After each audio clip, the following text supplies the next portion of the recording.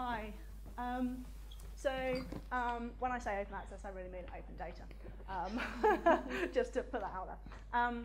Okay, so I, 3 months ago, moved to a new job at Bishop Grosseteste University. Hands up if you've heard of Bishop Grosseteste University. Oh, we're smattering people, hooray! We're really, really small. To give those of you who haven't heard of us an idea, we have less than 3,000 students, we have less than 100 members of academic staff. Which in some ways is great, because it means you can talk to researchers, like you can pretty much go and talk to all the researchers, which is lovely. But it also means that we don't have very many policies in place, and people can kind of do what they like a little bit. The other issue is we've only been a university for 6 years. Before that, we were a teacher training college for 100 years. So there's still a huge teacher training college ethos at the university, really. If you talk to most people who at another university would be thought of as researchers, they don't really think of themselves as researchers. They think of themselves as teachers or lecturers who happen to be doing a bit of research on the side.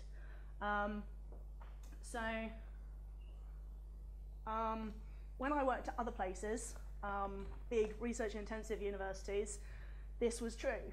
I think it's hard enough getting people who think of themselves as researchers and who think of their research as being their kind of primary thing, to get them to engage in research data management, to invest the time in that, to think about why they might want to make their research open. That's hard enough. When those same people actually research is so far down their list of priorities. I mean, don't get me wrong, the university is all like, oh yes, we're going to do better in the ref this year, but if you talk to individual researchers, they're like, I don't have time for this. So it makes it even harder. So research services at our university is me, and I'm trying to do something about this. As I say, I've only been there 3 months, so a lot of this is problems rather than solutions. These are the things that people say to me when I start trying to talk to them about research data management. I think these are the sort of things that people say to lots of people, particularly in humanities, social sciences, to some extent arts, which is what we primarily do. So those first two, my research doesn't have data. We've definitely had that mentioned already today. The other one is no one is interested in my data. I think when research isn't your really big thing, it can feel a little bit like, oh, I'm just pottering around with some things I'm interested in. Everyone else isn't interested in this. And so that can make it quite hard to really push the idea of sharing your data, because they're saying, well, no one else wants it. It's not worth my time to do it. One of my solutions to that is I'm sort of trying to build a bit of a selection, certainly from my point of view, of really, really good examples of sharing sources or data, or a lot of these are sort of translations or things that have extra commentaries on sources, to give people in humanities and arts a better idea actually what they could be doing. Sure, lots of these took a huge amount of time. They're probably not going to do that. But when people say, oh, I don't have data, or oh, no one's interested in my data, if you show them these, they go, oh, actually, that's really cool. That's a really cool project. So that's something that I do want to try and kind of talk to people about. So if anyone has really cool humanities or arts projects, do tell me. I'd like to share those too. And the other one, which is a really big deal at my university. Those first two, I think, happen anywhere where you've got arts and humanities. These ones are quite specific to the fact that everyone really, really prioritises teaching where we are. So, you know, I've got too much teaching to worry about my research. I can't put that extra time into my research. Or if data management's going to take some time, I can't do that. And the other thing that we get a lot is, I need to prioritise the students, and this comes top down as well. So although, you know, the management is really keen on us doing better at the ref, it's very hard to get money for anything that doesn't prioritise the students. That's a really big problem. And so one of the things that I'm going to try and do over the next kind of 6 months is try and come up with some ways to make research data management and sharing of data particularly really integral to teaching practices, and to see whether actually by using people's data we can encourage research data management by doing it in teaching.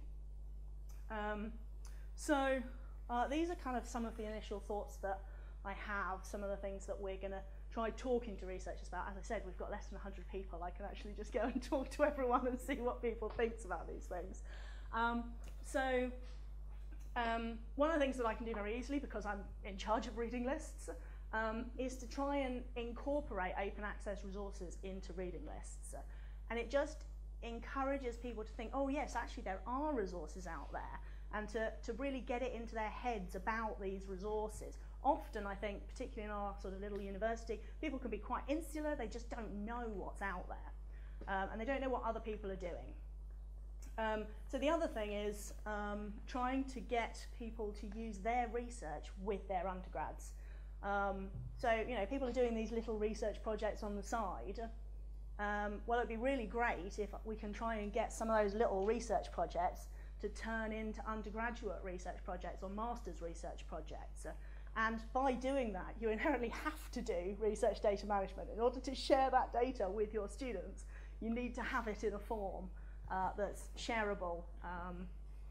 Even if it's not sharing outside of the university, it encourages sharing of data within the university.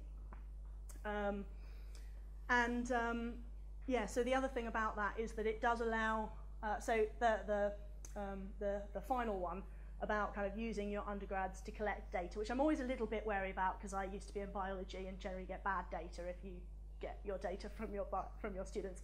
But if you can get good students, then you can code that time as teaching time. Yes, so if anyone's had any good ways of integrating research into teaching, please let me know. Thank you.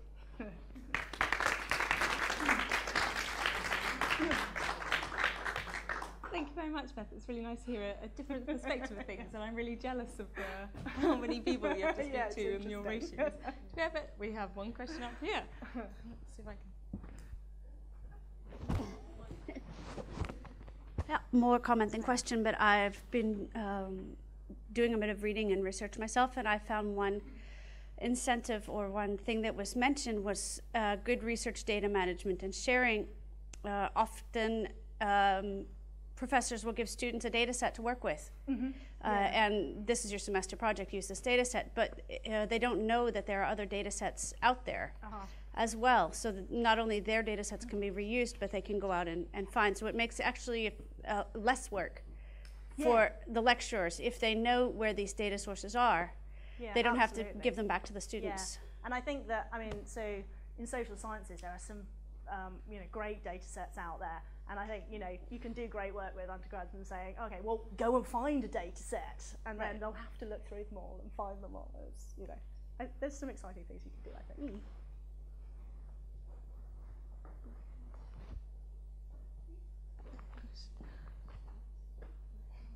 So again, it's more of a comment than a question, but there was just a couple of things. The OpenCon conference happened last weekend, and there were two things that came out of it that I think might help. One, we've started an Open Humanities and Social Sciences group. Yes, I joined the Twitter this morning. Brilliant. So I hope well, yeah, I'll just say it. For those who haven't seen it, we're looking to have community calls in the way that OpenCon have general and librarian calls. We're looking to have one specifically for the humanities and social sciences.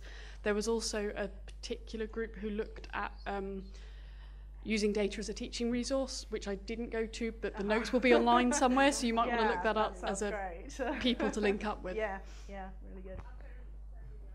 Thank you very much. Open hum sock sigh. Catchy, yeah. Wonderful. Well, thank you very much. Thank you.